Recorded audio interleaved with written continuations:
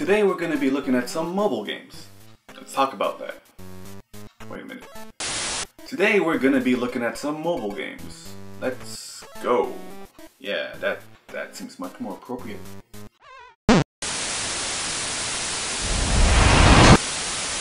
Zen Mobile Rhythm Edition.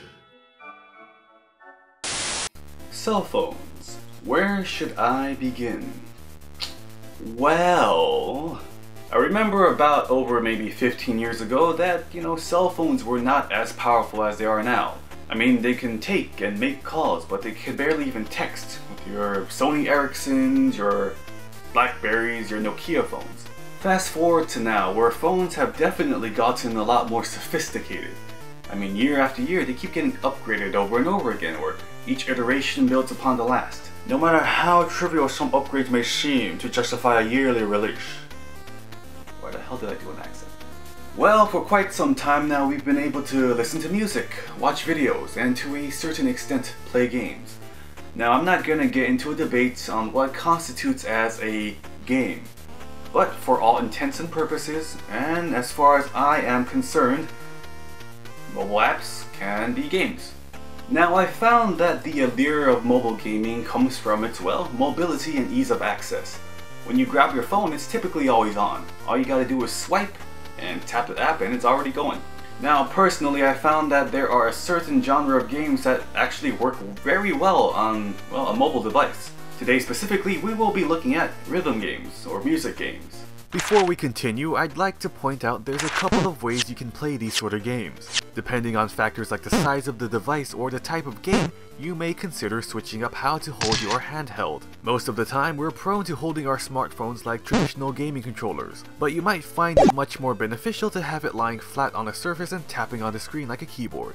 For example, I currently am using the Samsung Galaxy S8 Plus. For particular rhythm games, I find it easier to tap the screen while it's laying flat. Though with my previous smartphone, the Asus Zenfone 2, it curved at the back, making it difficult to use that style. The wobbly little lunk forced me to utilize the controller type scheme. I recommend trying out different methods depending on your needs. Now let's look at our first game. Dynamics. Up first we have Dynamics, or Dynamics, by the developer C4Cat, the former pronunciation probably being correct and the latter sounding like a blender. Advertised as a pocket-sized arcade experience, Dynamics is one of those rhythm games that you just jump right into without too much fluff. Visually, it definitely presents itself as an arcade experience with the user interface and the menu designs. Scrolling through the song list looks and feels similar to games like Dance Dance Revolution.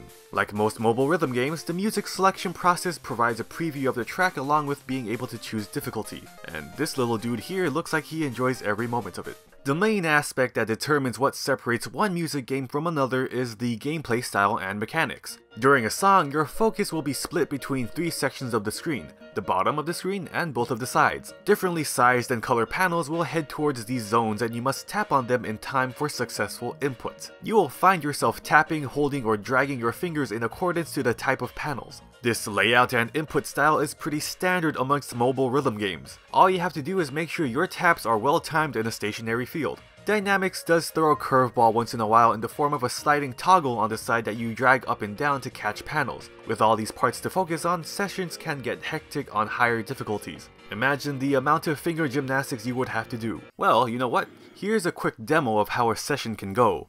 Here we have a song being played that actually uses the toggle mentioned before. Ignoring my fingernails that are due for cutting and the stray dried skin hanging off my finger, this demonstration is standard fare on the normal difficulty setting. This game will definitely put your reflexes and rhythm to the test as you'll have to focus on incoming signals from 3 different directions. The additional dimensions throws me into a tizzy at times and has me considering this to be one of the more hectic rhythm games I've played on a mobile device. Dynamics is interesting in that it also promotes regular events that allows you to unlock more songs. The only way you can grow your playlist is to keep leveling up, and this itself can be a pain if you just want to hit new song after new song. The game also implements a system in which you have to download each song again if you reboot the app. The loading time isn't that long, but it can be a bit of an annoyance. Before we move on, here's a sample of the type of tracks in the game.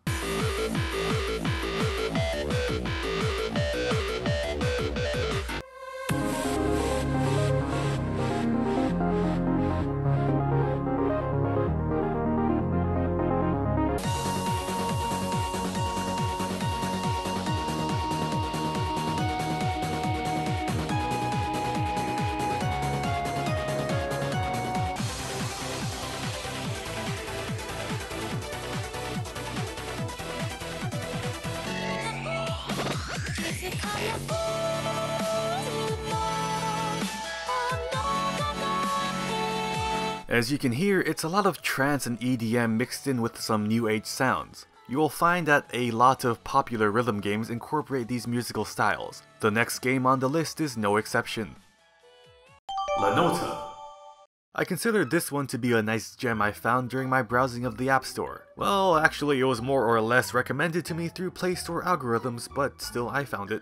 Brought to you by Noxy Games Incorporation, La Nota is a story-driven rhythm game that focuses on two gifted children out to revive a lifeless world through the power of music. We are presented with a charming storybook-like display that is further accentuated by the aged paper designs of the menus. Overall progression and song obtaining is pretty much done through progressing through the story. Each stage presents a whimsical or brilliant cutscene of the children's journey as you complete every song. You also unlock items and collect these crystals called Notalium that sorta act as trophies of completion. Now, how is the gameplay, you ask? In La Nota, the system will literally take you for a spin. Instead of a standard stationary field of view, you are presented with the game's key item, the Notalium Tuner, a device used to restore things and places back to their former glory. The tuner will be constantly spinning, dipping, turning, and popping every which way as tappable panels flow from the center of the device to the outer rims. It is your job to tap, drag, or flick these panels to the song while adapting to the constant movement of the tuner.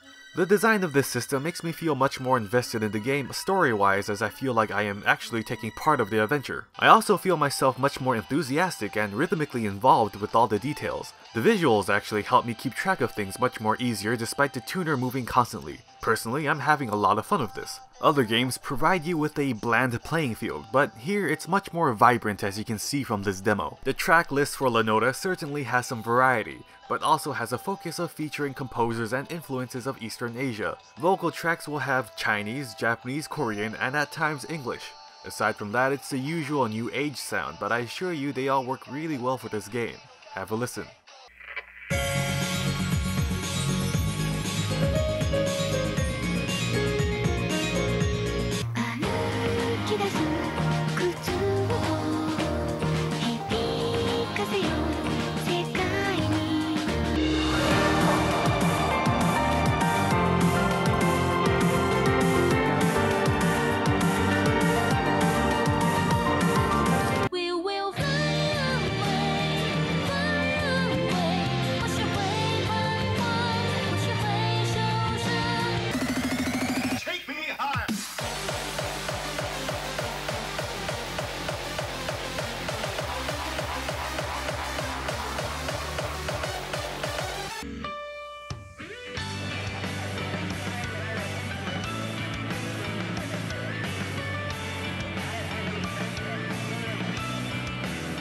Now, I've been actually showing you the free trial version of La Nota. It comes with 30-second wait periods before a song, includes ads, and some content is kept away. The game itself is only $1.99, which I find is a pretty good deal with the work put into this. Though with that out of the way, onwards to the next game on the list. Ride Zero. From Korean developer Load Complete, we have Ride Zero. Apparently this is a spin-off of another title they made, but we will be judging this one on its own merits. Ride Zero is a hybrid between rhythm and shooter game, though it is primarily a rhythm game with the aesthetics of a shooter. It is also story-driven in the sense that you can only get more songs through story progression. Mainly focusing on android and cyborgs involved in military factions, you can definitely see the influence on the menu designs. It sorta gives you a sense you're in a hangar of some kind as you mess around with the displays. The game itself seems much more easier than others when you look at it on the surface. You have the basic tap to input style, but it seems to be much more lenient in Ride Zero. Typically, you'd have to hit the exact spot where the panel is when it reaches the rhythm line. Granted, there is one instance where it does seem to matter when it comes to dragging movements. As you can clearly see, the visuals aren't that of a traditional rhythm game. Instead of panels, you will be deflecting bullets and lasers with every successful input. You also have an HP bar to indicate how many times you can fail those inputs. You will also notice that there are sound effects with each deflection and swipe you perform. Honestly, I'm kind of torn between having the sound effects on or off because sometimes they work and sometimes they don't. The basic bullet deflection and swiping sounds literally sound like a ping pong ball being hit. At times it kinda ruins the vibe. The good thing is that you can turn the sound effects off, but with the visuals you may also notice something is lacking audibly. Though overall it does play comfortably in your hands as you will be holding your device vertically.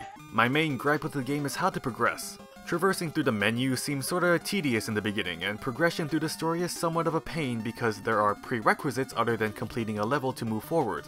Then there are also functions like support characters that I still have no idea on how to use. Purchasing songs with the in-game money also becomes a hassle as each purchase raises the price of your next song exponentially. Basically, it feels like there's a lot of walls you have to bypass to fully enjoy the game. However, what I found in the song list isn't bad, and here are just a few samples.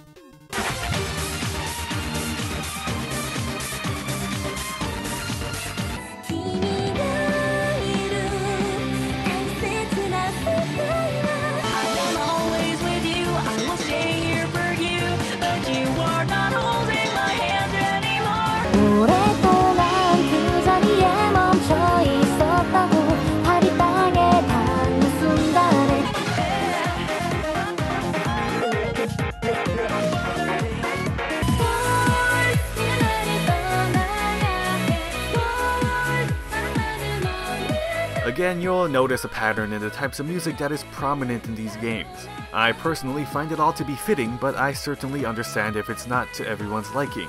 Despite the gripes I have, Ride Zero is a rather solid rhythm game experience.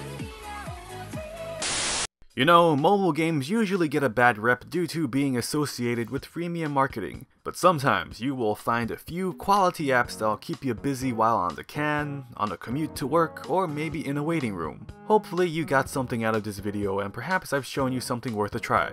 With all said and done, this is ZenMasterWu signing off. Goodbye. Music on the go. A mobile experience. Rhythm in your hands.